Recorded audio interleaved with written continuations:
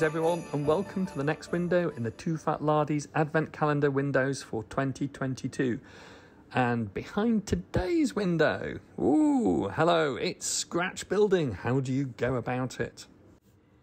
Well, one of the first things I ever did when I met Richard and Nick at Lard Island about 25 years ago, well, one of the first things after attempting to pass my Wargames Club probation examination, which Richard and Nick sent me, I still haven't got the results from that, so I am still technically probably on probation.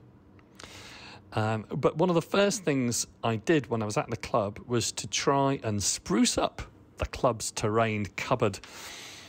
When I say cupboard, I do mean that quite loosely. Anyone who's been to Lard Island will know there's a ramshackle collection of sort of sub-IKEA furniture in one of the corners. We have actually replaced one of the cupboards over the years, but I think one of the originals is still there.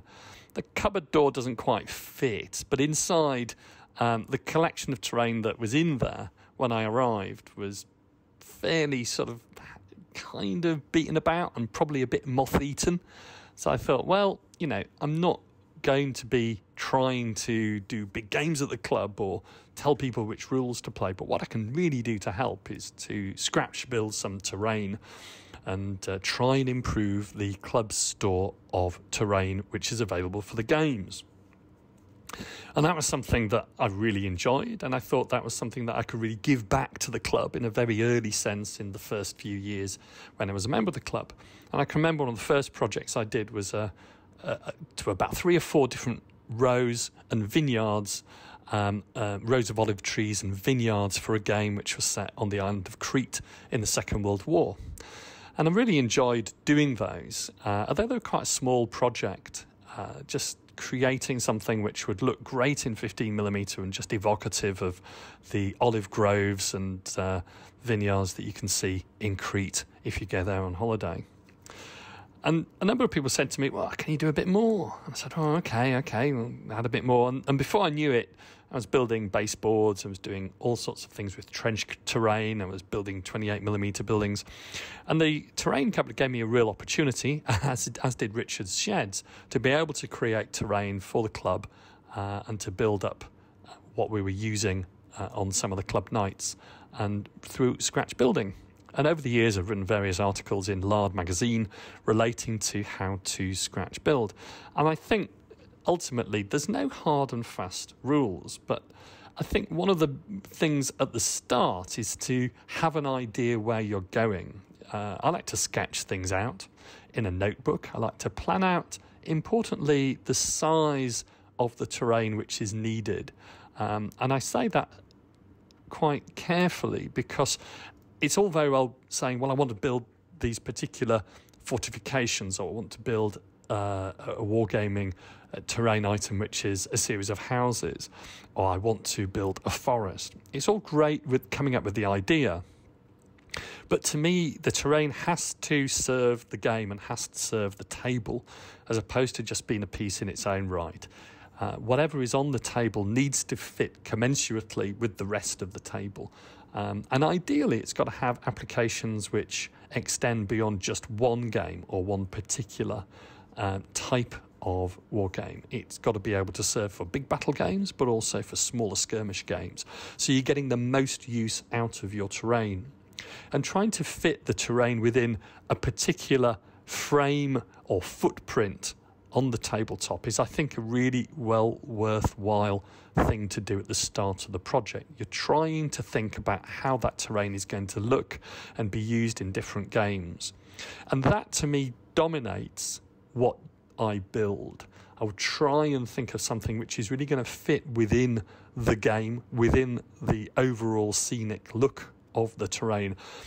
But I want to think about its dimensions, the footprint, the area of the terrain piece which is going to be created. That's the most important thing, because if you get that right, I think to myself, that is going to go a long way to making that piece of terrain usable on various repeated occasions. It's going to increase the utility.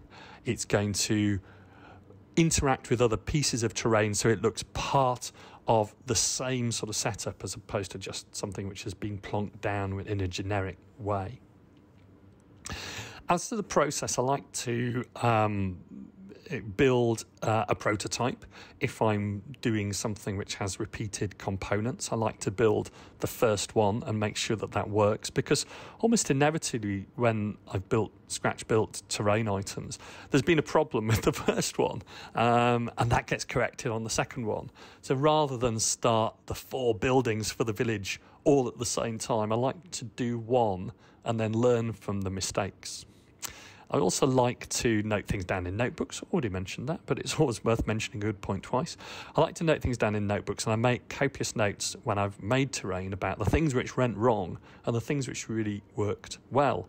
And that might just be simple things, such as where I bought particular components, or what paints did I use, or what varnish finish I'd employed on a particular building.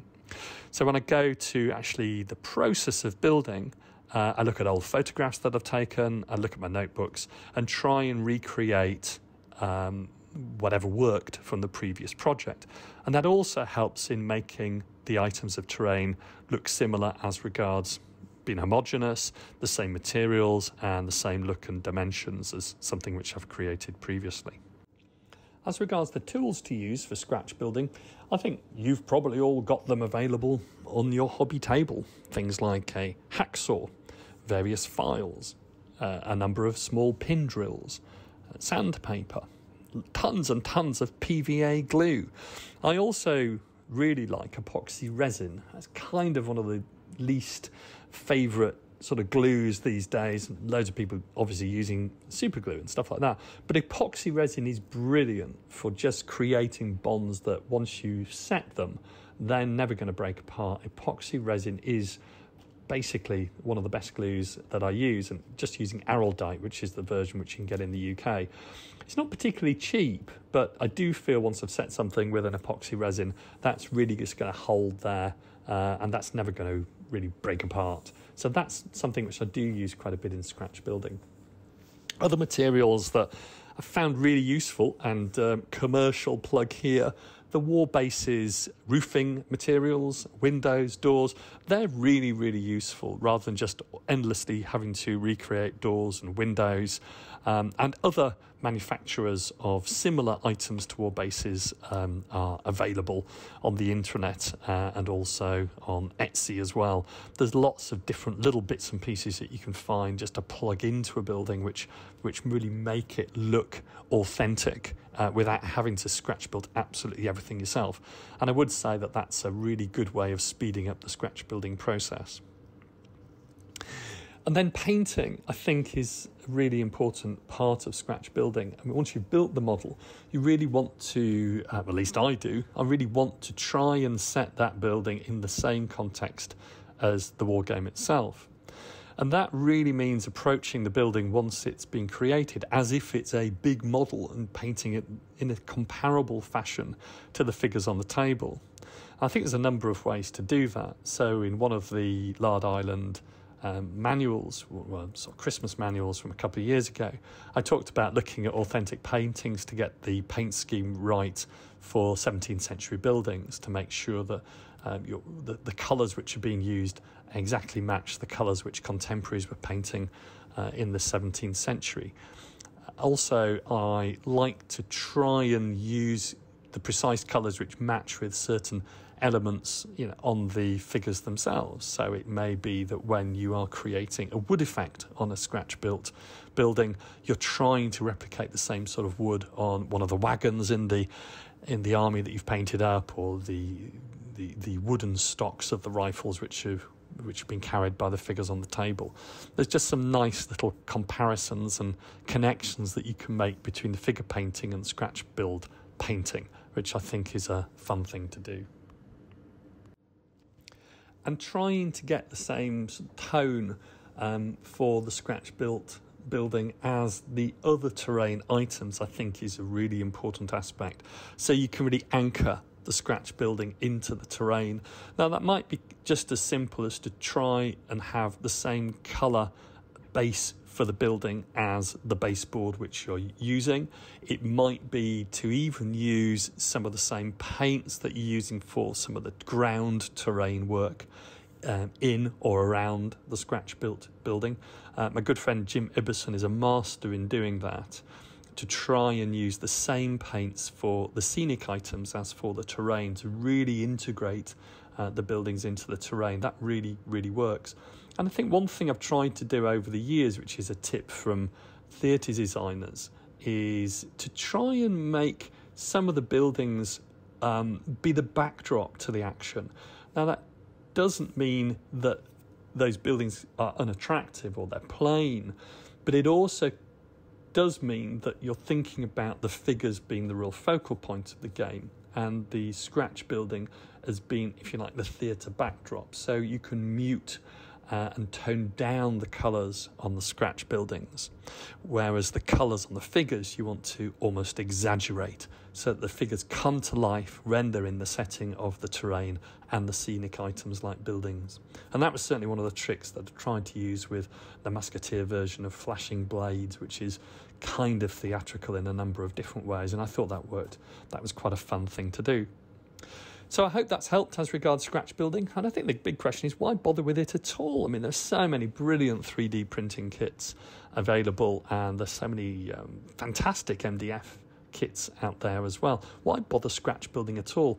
Well, I think scratch building brings its own uniqueness, and certainly it puts a stamp on a project, which when people look at the table, they're going to take notice, because it's something which is unusual. It's something which reflects, what you've done, and it's a really fantastic part of the hobby, which just is something to look back on when you are looking through the cupboards of different terrain. You can always spot these scratch built ones, and they have a charm and a loveliness which is unique and all of their own.